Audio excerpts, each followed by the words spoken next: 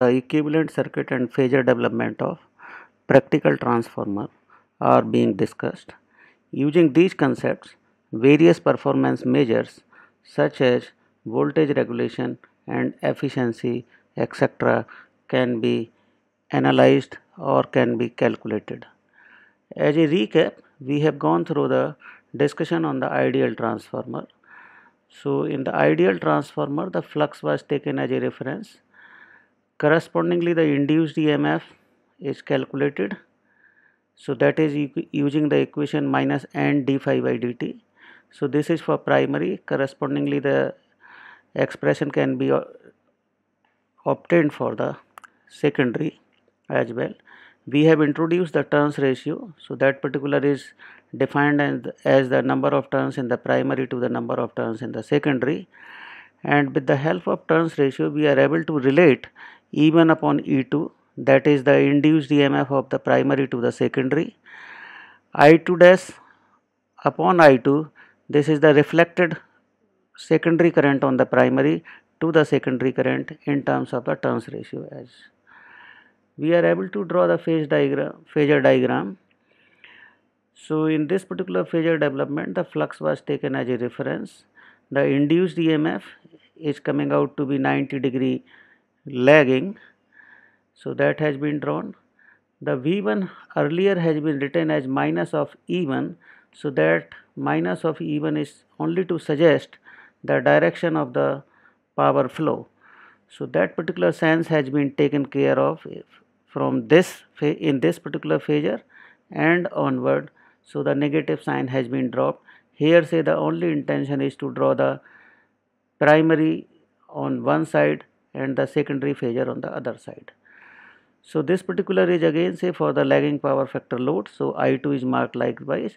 Correspondingly, the I2 dash is reflected on the other side. So, whatever has been covered in the ideal transformer, that has been given as a recap, and this we will be utilizing in the practical transformer as well. So, the content of this particular lectures are what are the consideration of practical transformer. So, you know that the ideal transformer was made on some assumptions. So, those particular assumptions are taken accounted in this particular, and that is giving rise to the practical transformer. Then we have come up with the development of the equivalent circuit. Then the transformer behavior at the no load is analyzed and corresponding phasor development is carried out. So, after having a brief introduction of the various steps, we have developed the phasor diagram for the RL load, which is the inductive load, purely resistive load, and the RC, or you can say the capacitive load.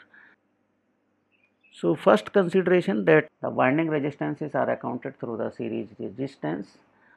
The effect of leakage flux is accounted through the series reactance. The core losses are accounted through the shunt resistance, which includes the accounting of both eddy current and the hysteresis loss. The magnetic permeability is considered finite, which is giving rise to the finite value of the magnetizing current to establish the flux. So, this particular effect is reflected as the magnetizing reactance and is modeled as shunt element.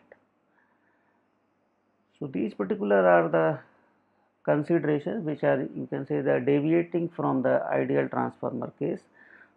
Therefore, the manufacturing practices are adopted such that the effect of these practical considerations are coming out to be either limited or minimized to improve the performance. So, accounting these particular parameters, the equivalent circuit looks like. So, here say this is the primary winding resistance, that is represented by R1, primary leakage reactance, so that is the JX1, correspondingly the secondary leakage reactance JX2, secondary winding resistance R2, this particular Rm, which is representing the core loss component, this JXM, that is representing the magnetizing current component or magnetizing reactance. So, this particular core loss and the magnetizing current, they are taken from the supply, So that's why this particular is represented only on the one side, where say the windings are on both the sides. So that's why the R1 JX1 on one side, R2 JX2 on the other side. When say these particular are accounted, whatever say represented here, that particular is coming out to be the ideal transformer. So this particular is setting the background to have a development of the phasor diagram. Before that, let us consider the case of practical transformer at no load. So there is a consideration that current drawn by the transformer is only about 5% to its rated value at the no load. Only 5% of the rated current is drawn at the no load. Now there is an effort as made clear in the beginning that the values of resistance and reactances are kept small. So this particular 5% of the rated current getting multiplied by the small value of series elements which are accounting the voltage drop, so we can easily neglect that. Once that particular is neglected, this particular I0 comes out to be the supply current likewise. So this is what we have considered previously for the ideal transformer case, where say the flux induced EMF is lagging 90 degree to the flux supply, or the input voltage is 90 degree leading, or you can say it is drawn at the opposite side to reflect the primary and secondary separately. Now this particular I0 is taken from this source, and the property of this particular magnetizing current is to be predominantly reactive. So predominantly reactive means the angle will be close to 90 degree, but that is not 90 degree exactly because of the presence of this core loss component. So this particular is marked likewise, so that is the I0. This particular phi 0 is coming out to be close to, let's say, 75-80 degree for practical consideration. However, the effort is made for large power transformer to have this angle closer to the 90 degree or so. As mentioned, that this particular I0 is now consisting of two components, IC, which is the core loss component of current, and IM, which is the magnetizing current component. So they are represented, resolved and marked likewise. As mentioned previously also, that the flux is directed in the direction of the magnetizing current component, and the core loss component will be the in phase component to the voltage, supply voltage. Now the phasor development is carried out. So this particular is illustrated through the 4 steps, and I will be summing up those particular steps in a systematic manner. But the steps are, you can say, when this particular switch is closed, it will be carrying a current in the secondary. So we will be representing the secondary as in a step 1. Then the ideal transformer is modeled, so that will be the step 2. Then effect of this magnetizing current, or you can say the no load current, is accounted, so that will be the 3rd step. And lastly, we will be modeling this primary side or input side, that will be the 4th step. So step 1, here say the load is connected likewise, it is carrying current I2. So this particular is a load, this particular become E2 will be the supply, and the equation of this E2 is equal to V2 plus I2 R2 plus JX2. So this particular is a phasor relationship because we are dealing with the AC quantities. So you can say we can start with taking V2 as a reference. The load current will be known because it is pertaining to the power factor, specified power factor load, and we can find out the value of E2. Once that particular is known, you can refer the secondary quantities to the primary side while making use of the turns ratio. So the E1 is exactly equal to the A times E2, and I2 dash, which is the reflected current on the primary, so that will be I2 upon A. Third step is we have to account the effect of this no load current. So here what we will be seeing that I1 is exactly equal to the I2 dash plus I0, and you can say that is dictated by the KCL. However, please be mindful that this is also the phasor relationship. One says that we are able to calculate the I1, we know the value of E1, you can associate and find out the V1 as a phasor sum likewise. So this is also the AC system concepts, and that we will be doing. So from this point onward the phasor development is discussed. What the phasor development? This particular phasor development is carried out for the RL load, or you can say the inductive load. So V2 is taken as a reference, correspondingly the I2 is marked. So just to calculate the E2 you have to do the phasor sum. So here say the I2 R2 which is in the direction of I2, that particular is marked. It is JI2 X2, so that particular is marked 90 degree leading to this I2 R2 phasor, or you can say 90 degree leading to the current phasor, and these particular phasors are added which is giving rise to the E2. So this we have already studied in the AC systems very elaborately.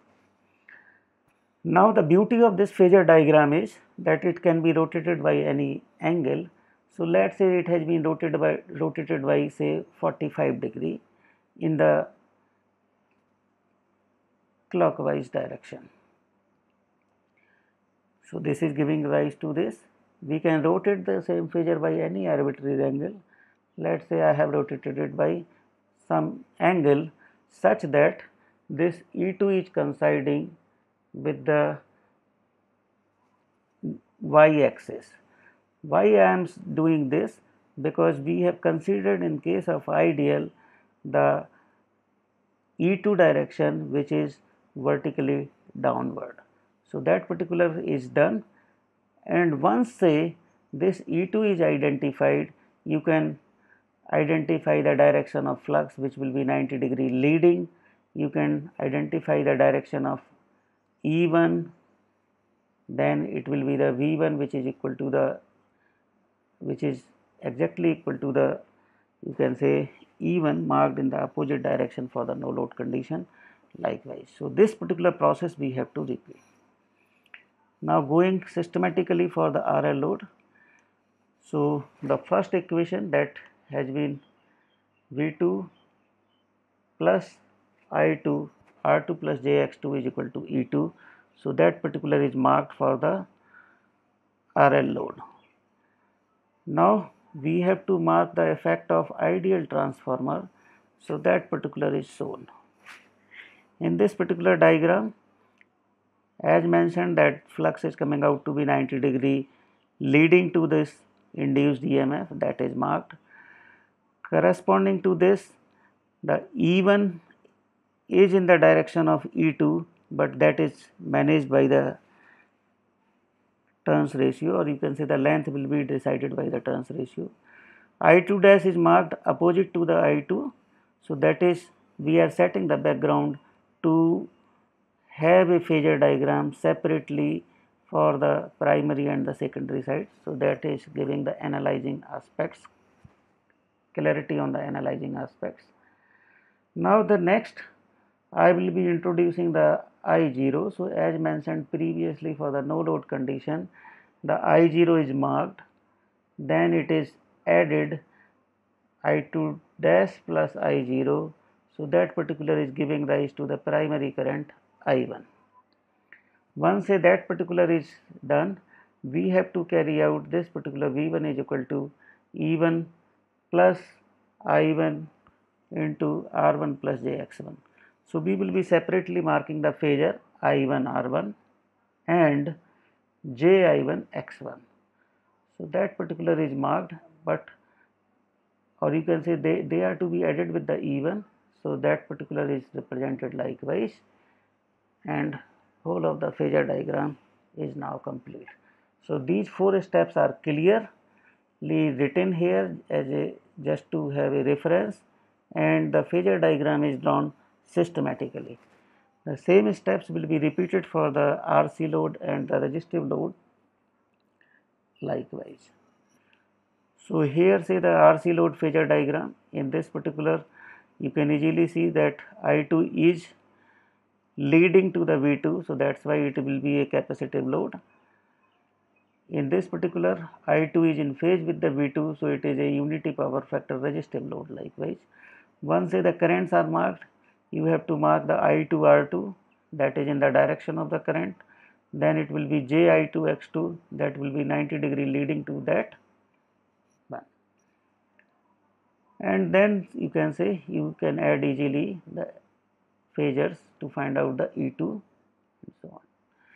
So here say for the RC the same steps. This is a reference. It has been rotated such that the E2 is coinciding with the vertical downward direction. Now we will be marking the effect of the ideal transformer. So flux E1 I2 dash are marked. Then we will be accounting the no load current and doing the summation to find out the I1. So that particular is done. Then we will be adding the voltage drop in the primary side winding to this particular E1 to account the supply voltage likewise. So that is done. These four steps are completing the development of the phasor diagram. Similarly, the process is repeated for the resistive load. So this particular phasor is rotated here. E2 is now coinciding with the vertically downward direction. Then the ideal transformer case is introduced.